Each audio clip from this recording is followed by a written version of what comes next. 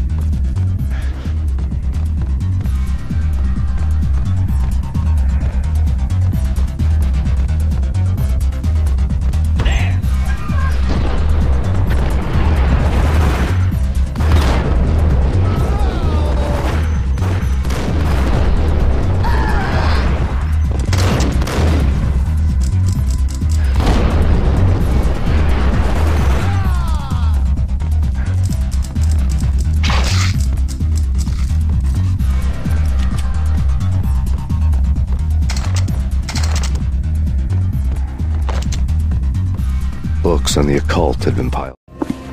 The room was stacked with light reading, such as Necronomicon, Witchcraft, and Paradise Lost. Old exotic titles like Malleus Maleficarum and De Umbrarum Reini Novum Portus. Books with pentagrams on their covers, all dealing with the occult and the infernal, lying between stacks of horror videos and a couple of Ouija boards. The only thing I could take seriously was the thought of Lupino taking it seriously. He had been spending a lot of time getting intimate with the guy downstairs. On the table.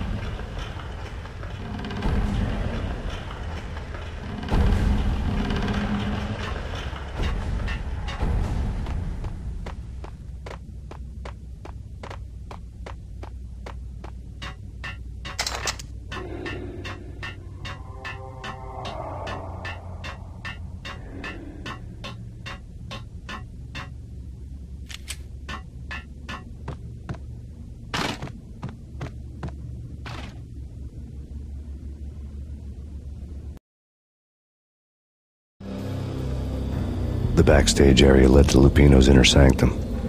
The hot air inside was like an invisible wall, thick with incense and something else, a sickly sweet smell that made you gag. This was the rotten core of the Big Apple.